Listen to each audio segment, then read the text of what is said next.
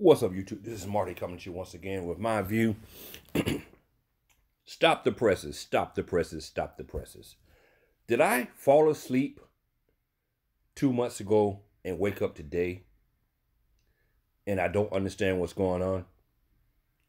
I could have swore 2 months ago that the Republican parties was begging for witnesses, was begging for direct information, people who was in the room, eyewitness account of what happened with this whole spectacle of Trump and Ukraine. Did I miss something? Now, you have John Bolton, you have Lev Parnes, both want to testify.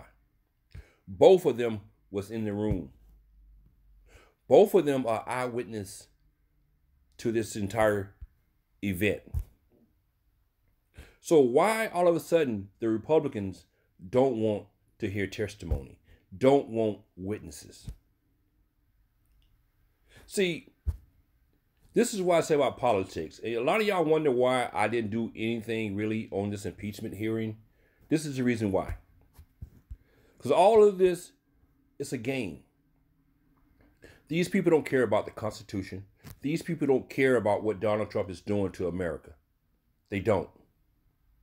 Now, today, which is Friday, January 31st, and a couple senators came out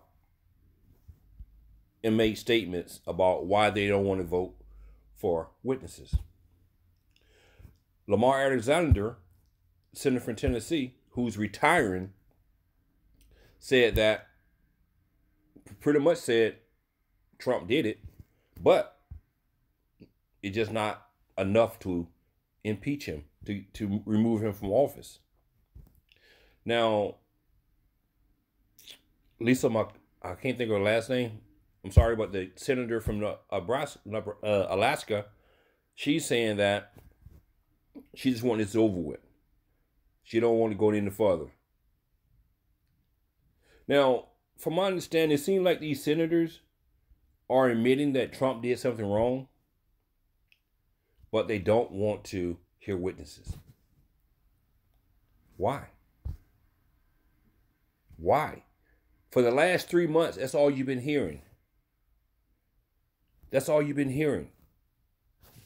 It's about Trump, witnesses. There's no evidence from people who was in the room. But now we have those.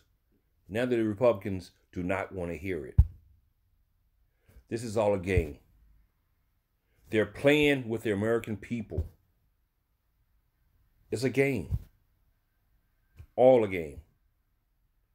Y'all need to wake up and understand, all these Republicans, from day one when they took that oath to be impartial, they was lying to the American people. Because every last one of them, when they took that oath, had already made their mind up of what they was going to do. You see how this works? People like myself, we get in trouble when we take an oath and we lie.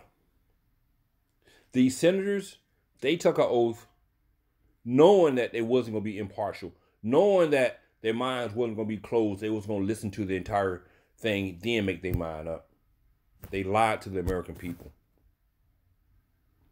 And we need to understand, these Republican senators need to be voted out. I think it's like 30 plus. They're up for re-election this year. All 30 need to be voted out of office. Because we have witnesses. We have direct witnesses. John Bolton want to talk. Lev Parnes want to talk. These people want to talk.